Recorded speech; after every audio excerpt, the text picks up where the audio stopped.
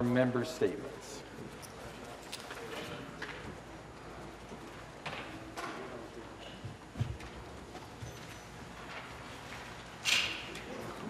I recognize the member for London Fanshawe. I have to take my mask off for you to recognize me, Speaker. Speaker, I'd like to bring to the attention to this government's mishandling of a youth justice centre closure in my city of London. Within 6 short hours on March 1st, the staff and youth at King Street Detention Centre were told the program was closed, everyone was without a job, and all the youth were to be transferred to Hamilton. These vulnerable youth have been ripped away from their families and support networks and robbed of the opportunity to integrate back into their home communities. I spoke to a former worker, and he told me that when he went into work on March 1st at 3 p.m., he had no clue that it would be his last day. Imagine that, losing your job in the middle of a pandemic and while working with a vulnerable population. He and his colleagues feel disrespected by this decision. There was no direction or support from the ministry. Everyone I've talked to has had the same question.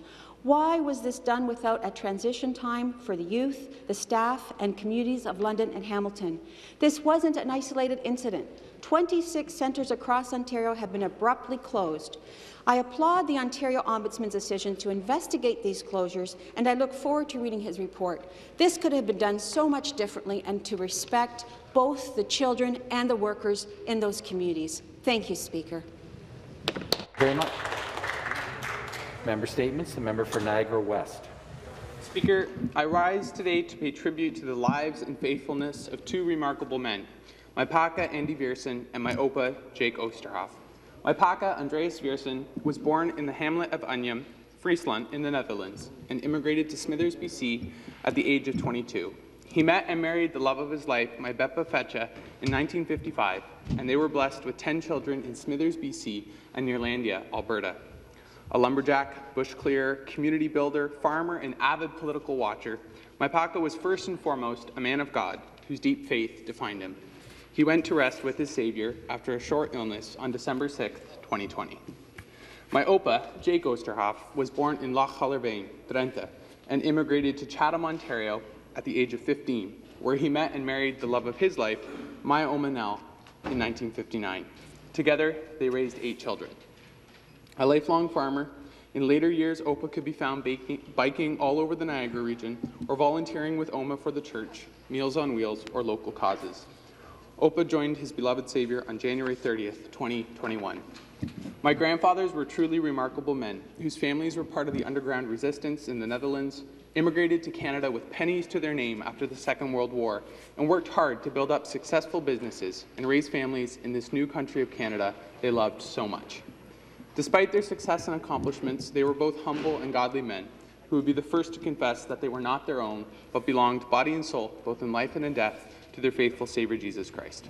I join their many children, grandchildren, and great-grandchildren in giving thanks for the lives of Andy Viersen and Jake Oosterhoff.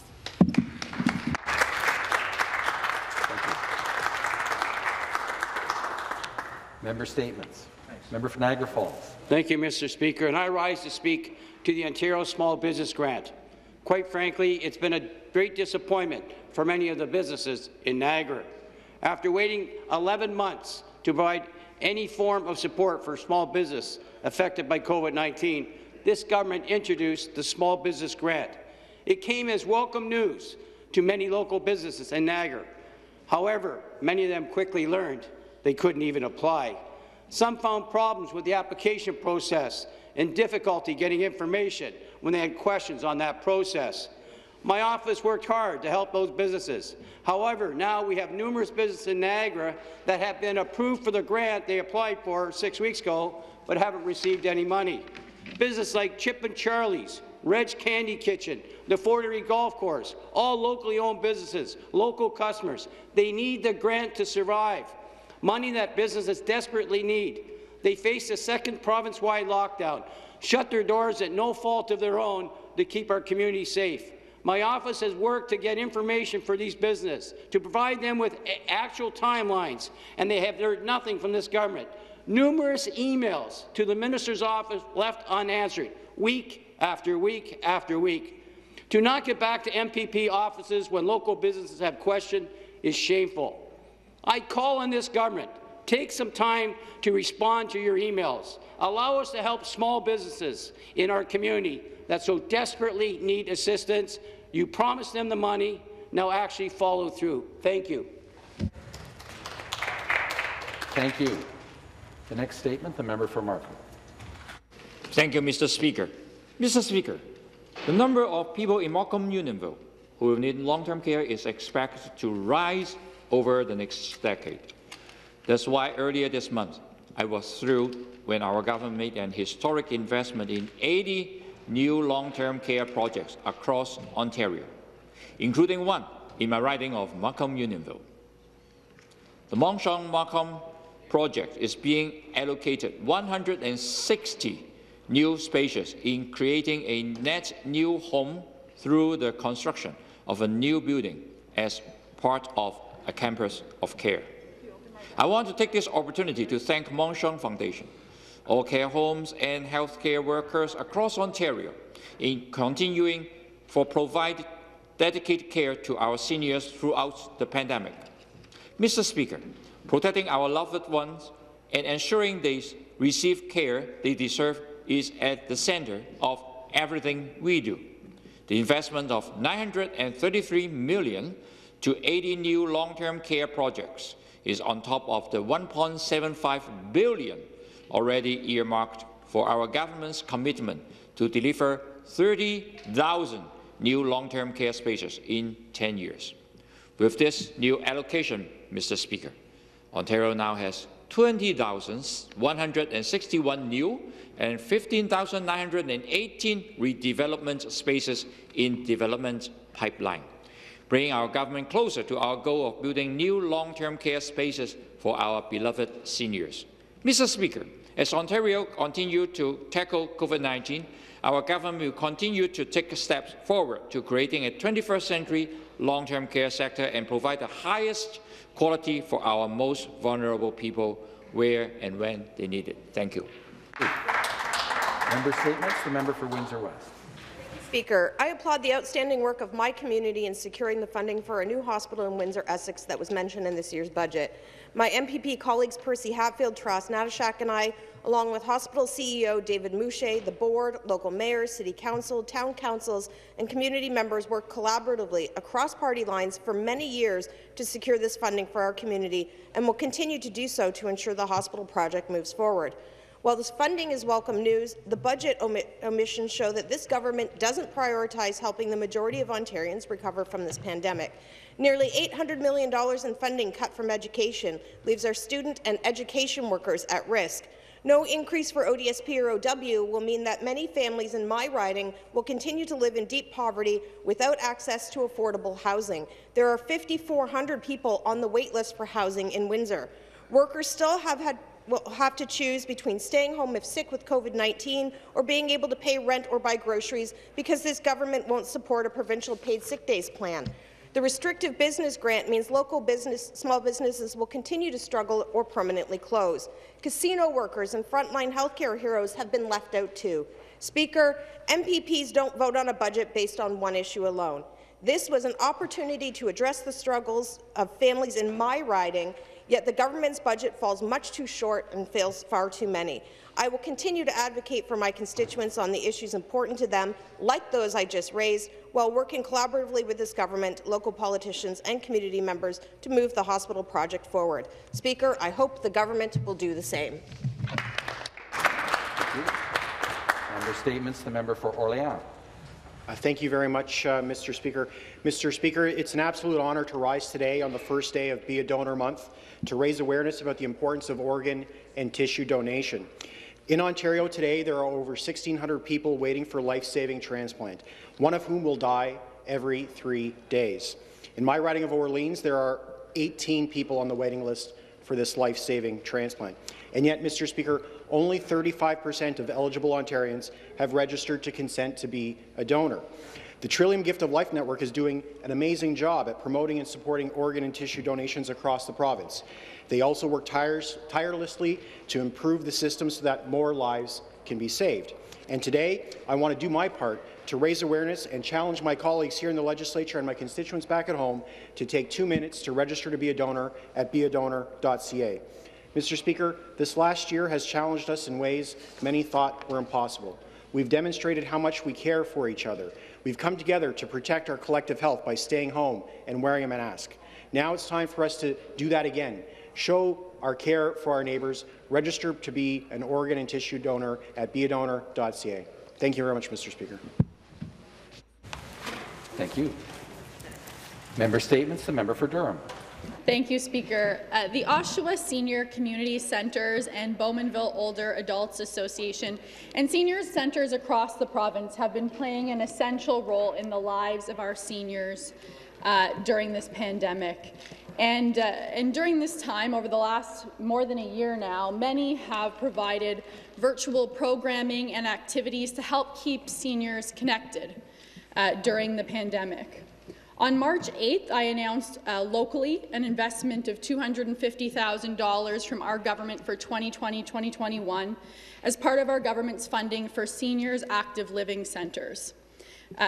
Speaker, Executive Director of the OSCC, Sandy Black, shared with me the importance of this continued funding for their centre and shared with me a testimony from one of the family members of their participants who said, quote, "Your program has been such a great help to us for the last 2 years and especially throughout this hard time with COVID.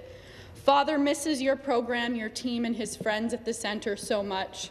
We have our good and bad days, but for sure looks forward to daily calls with the group at 11 a.m. I notice such a difference in his outlook when he gets off the phone calls. Thank you so much for all of the thoughtful one-on-one calls, newsletters, gifts, group calls, and tablet. He is enjoying all so much. I want to thank the OSCC for helping our seniors stay safe and connected during this pandemic." Thank you, Speaker. Thank you. Member statements. The member for Algoma, Manitoulin. Thank you, Speaker. And there's nothing like a call from a family member that brings the pandemic and the crisis that we're in home to you. Last week, my son called me and said, "Dad, I got a COVID positive test." He informed me that he was doing fine. He had a little bit of tenderness under his eyes, but he was relatively good. We've been in contact with him, watching him, and just making sure that he's okay. Last night he called me and he says, "Dad, I'm really feeling bad." I said, "April Fool's on you." And it wasn't an April Fool's. He was telling me how his chest was hurting and how it was difficult for him to get oriented and getting up in the morning, and that things were really starting to hurt. And that really brings it home to you. And when you can't go out and help your boy, it's tough. His mom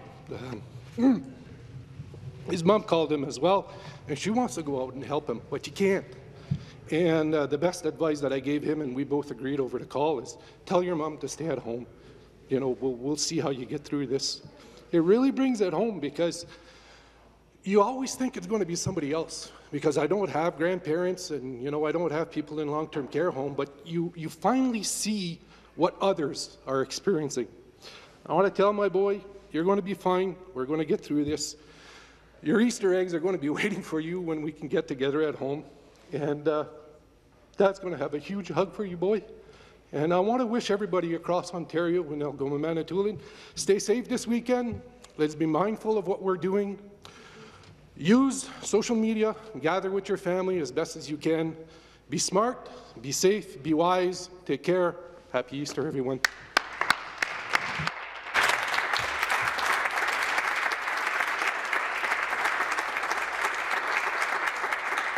Thank you very much.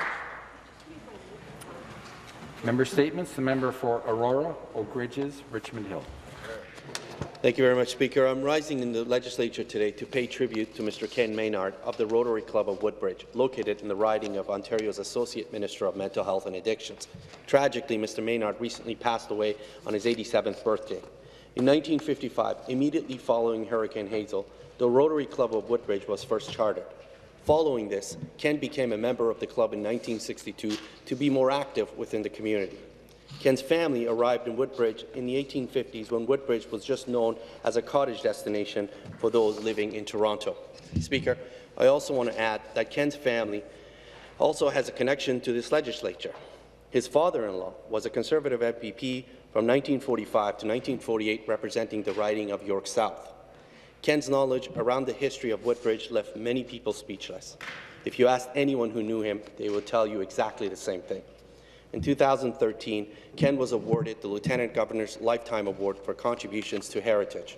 He lived life believing in service above all. In his 59 years of Rotary service, Ken never missed a meeting. Even while on vacation, which only happened once a year to attend the Rotary International Conference, he made sure to attend the local meetings of the host city. On behalf of the government and all Rotarians, we remember the legacy that Ken Maynard left behind. Our province and our entire world is a better place because of him. Thank you, Speaker. Member statements. The member for Mississauga East Cooksville. Thank you, Speaker. I'm so pleased that Premier and the Minister of Finance included Trillium Health Partners Mississauga site rebuild in this year's budget. This is a great news for the people of Mississauga and especially the residents of Mississauga East Cooksville. All 5 of my children were born at Trillium Health Partners in Mississauga. This world-class healthcare facility has provided constant and exemplary service to not only my family, but the families of Mississauga. And under the leadership of CEO Michelle DeManuel and her exceptional team, continues to serve the people of Peel region and Mississauga throughout the pandemic and beyond.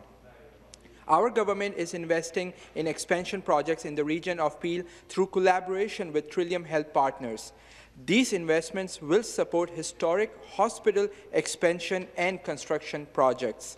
This expansion not only creates an inpatient care tower at the Queensway site in Etobicoke, but also completely rebuild the Mississauga Hospital to increase capacity and address growth needs.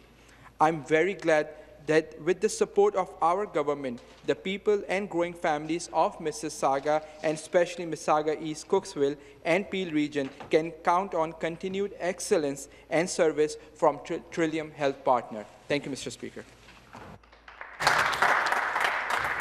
Thank you very much. That concludes our member statements for this morning. The